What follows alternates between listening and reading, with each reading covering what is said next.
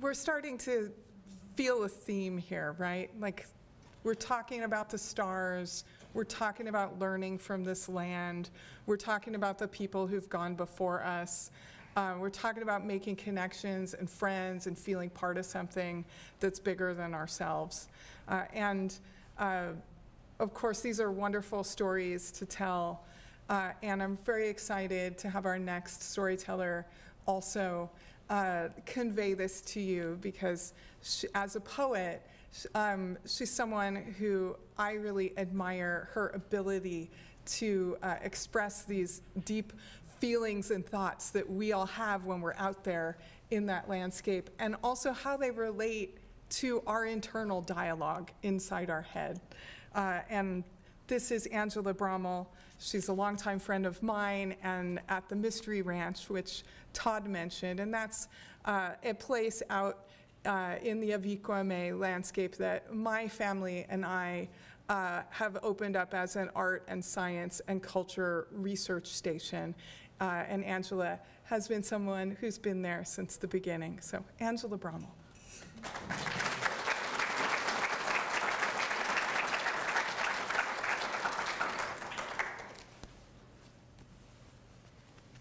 Thank you, Kim. I was really honored to be asked to be part of this experience, and I have some poems that are in the postcard portion. And I think at first I hesitated in the same way that I hesitated when I moved here, that same sense of, but I didn't grow up on this land, it's not my land, it's not my place to speak, it's not my place to do something.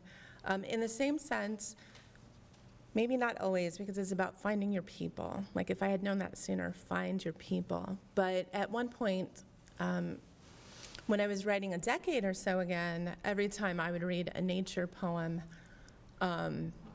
I had this sense of where I would say, I don't really know where this came from.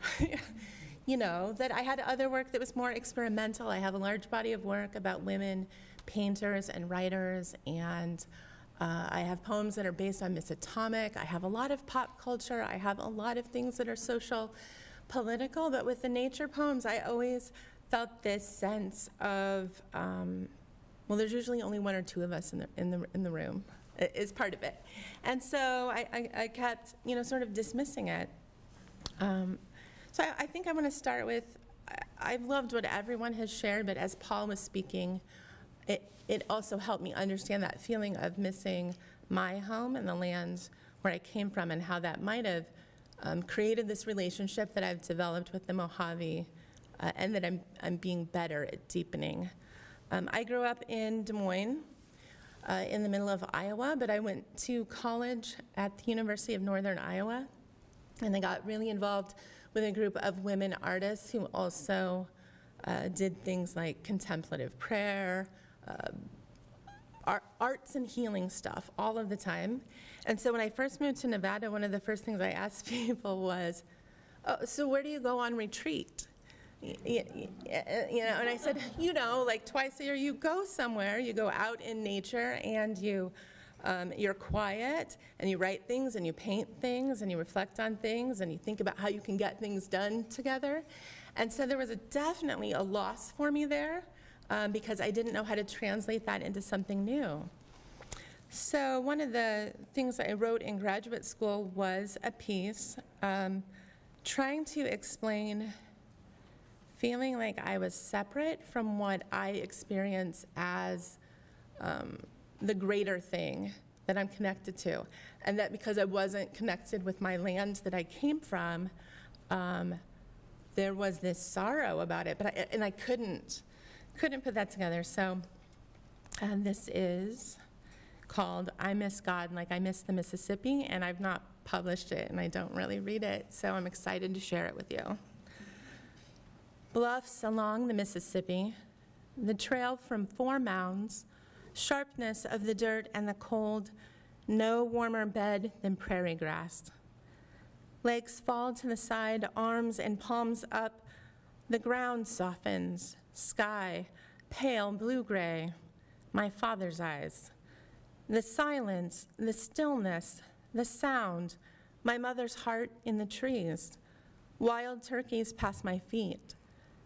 terrified, so small in my 20s, not much more than ligament and longing. Thank you.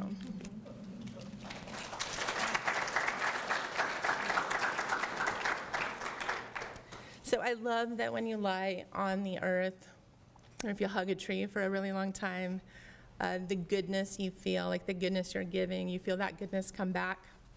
And so I was really missing this, but in December I got my first puppy ever, and her favorite thing to do is run out in the middle of the night in the front yard when the grass is a little too long, and she flips her whole body up. And like she smiles, and I would say like, come on, like go potty, let's go inside, let's go inside. And so finally one night I said, okay, I like this too, you know. And I laid down in the grass. My neighbors are going by in the middle of the night, like I'm like out in my front yard. But again, I remembered that good feeling of being still long enough to feel your body become in relationship, which we're always in relationship with nature. Like we're not something outside of, and I think about training as a literary person, even though it was in the theater, that the stories were about us against something, us against nature, and never us as part of nature. We are nature, and that there isn't a separation there. So I think that longing also created a kind of resistance that I've been sharing as poet laureate, that one of the reasons I'm interested in writing about this land is because you can be in something and walk through it, but not be in relationship. Like we are living in the same house, but we are not speaking. And you know, it's not enough to point people to something. It's that we might have to help open the pathway to having an experience that creates a connection. And once you've had it, then it's something you miss. And I have not been out to the ranch enough, and I think about it all the time, and every time I have been out there, if I've gone and my heart has been too heavy, that at a certain point I feel it empty. And as I'm driving back and I'm lighter and I'm freer, every single time I think, more of this, you know, I need more of this.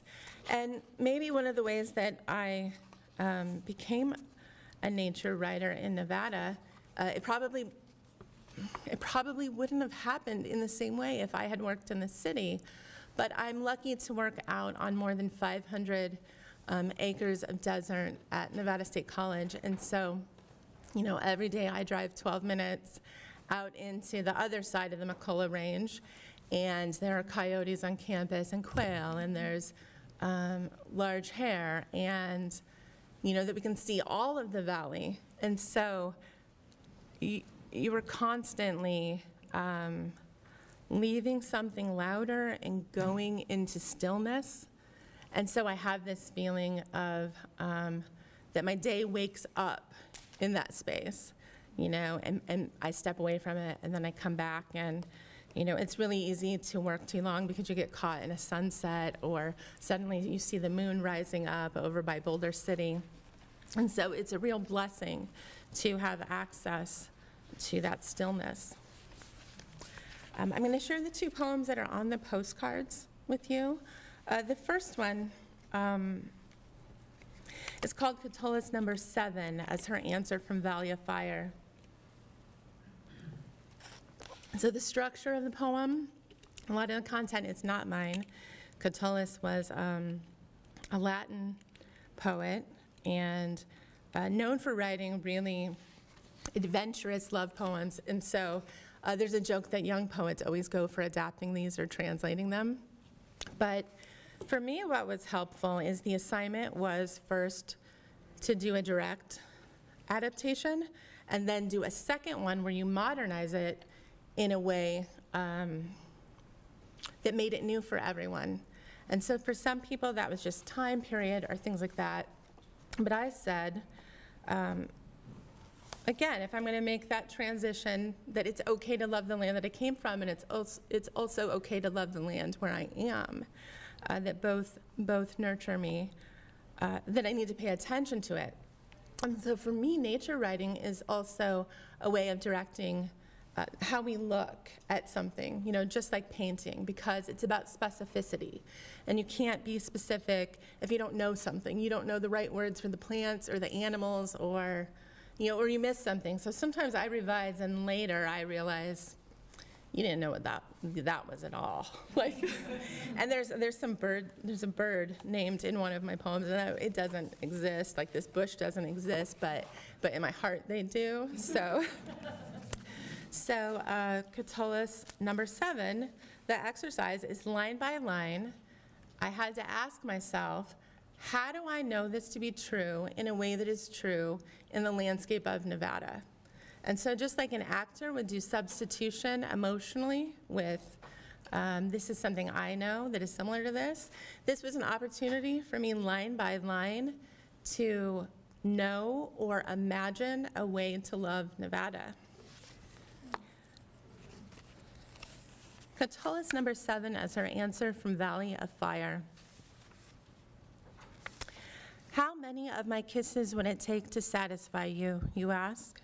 As your mouth grazes the back of my knee, as many as the grains of Mojave sand that lie between the basin and range, national parks, and a tiny cabin in Searchlight.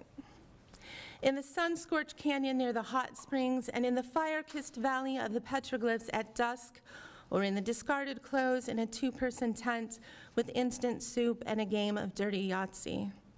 As many as these grains of sand dance among the Joshua trees, or as many as the stars, night unmoving, gazing down on this secret desire.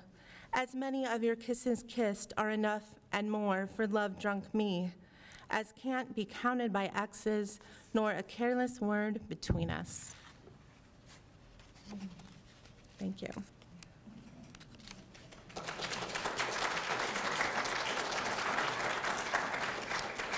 I would like to share that my bookmark is from the Red Rock Audubon, Plants at the Winchester Dondero Cultural Center, and Alex Harper gave this to me, and he gave a great talk last week about what we can do to plant Mojave native plants to help our animals and our insects and everyone living in the Mojave as we go through this. And so I'm hoping to learn more about that and write more about it. So thank you. So Mojave in July, I wrote, now it's this hot all the time, but this was 2013 or 2014, and it was the first like real spike since I'd moved here where it was triple digits for like such a long window, and it seemed like it was never going to end. And I knew in my heart that I'd been here too long to not be in it and of it. And so if I was going to live here, I was going to love it. I was going to pay attention. I was going to hike. And so I would say to people, I am hiking for poems. Like, I'm hiking and looking, and this is how I learned the colors and the right things. And suddenly, instead of writing things about the desert, about how it was not like the land I came from, it was about falling in love with the land that I chose. You can't explain to friends from home how the desert makes it better, but you try. Imagine a heat so dry that it presses down into the earth, releasing its scent so that it takes on the comforting smell of clay pots in your grandmother's kitchen when you were a child, or your hideout under the evergreens, where you used to sit for hours smelling only the dirt, the sap, the pine. Imagine a smell that reminds you of the kitchen on holidays, sage, rosemary, and something you chase that is reminiscent of honey but feels like love. Some people still fight it. They call the heat oppressive, they call it unrelenting. They have not learned how to live within it. You must learn to let the heat pass through you, warming your bones, your ligaments, and all the pieces that you call you. Let the heat draw out everything unneeded. Let it put you to bed midday. Let it make you new. Thank you.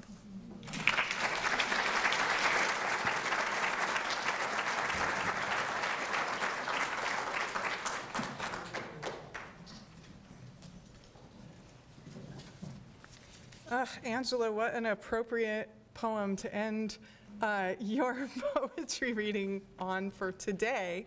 Of all days, it's plenty warm today.